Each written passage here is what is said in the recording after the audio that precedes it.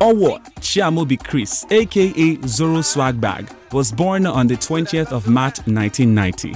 He announced himself when he dropped a resounding joint that instantly became the Enugu state anthem, 042, followed by other unique singles like O2, State of Mind and Usain Bolt. I guess it's moving faster than Usain.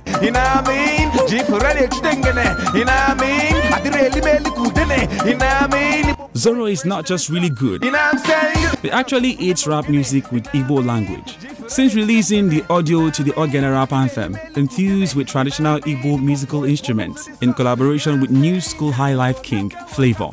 At the beginning of 2016, Zoro has been making waves, having whipped up a storm on social media and generated a strong army of fans and supporters. OGENE has become an infectious banger that has certainly put Zoro at the forefront of the new talent to watch out for this year.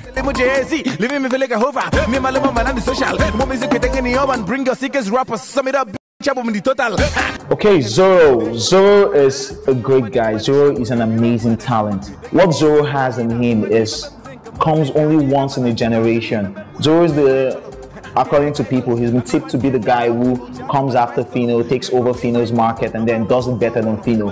What Zoro has working for him is this. Zoro came up from Enugu, just like all the others. He has the funding behind him. He's a good rapper.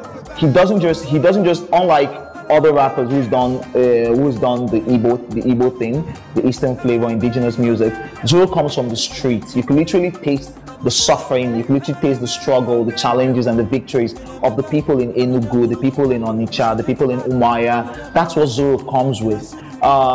His songs 042, street anthem, and now he's trying to export into Lagos, into a bigger market. I think he has what it takes.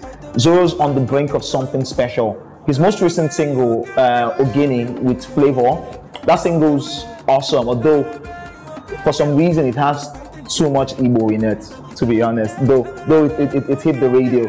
What Zoro needs is that one single, that Ghost Mode single. You know how Fino blew in 2012 with Ghost Mode, the collaboration with Olamide? If Zoro finds that, if Zoro could have that production and everything comes together, Zoro would be in. He's on the brink of something special, and then when he gets that, Zoro is talented, he has depth. So he has talent, he has depth, and he has the funding. With these three things, you can never go wrong. I tip Zoro to be one of the greatest artists that we get from the East.